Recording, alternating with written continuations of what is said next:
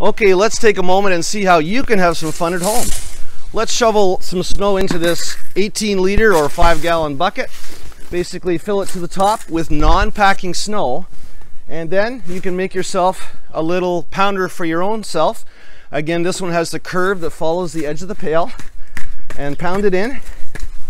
You'll do a little more pounding than I'm doing here. This is just demonstration. And fill it again.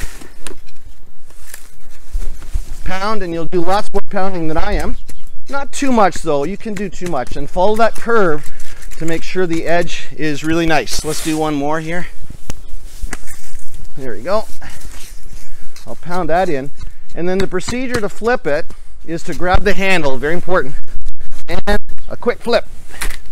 Now normally you'd leave this for a couple of hours to sinter. That's where the snow bonds together. I'm going to attempt to remove it now, again lifting the handle, and the action is up and twist with a quick action. Pull it off slowly, and there it is, a beautiful tower. If I touch it now though, it will fall apart. If you leave it to sinter for 2 hours, then you can carve it or move it around and make a wall, for example. Let's do a test of what happens when I push one finger right now. It all falls apart. What a bummer. The trick is non-packing snow and letting it sinter. Some patience is required. Have fun.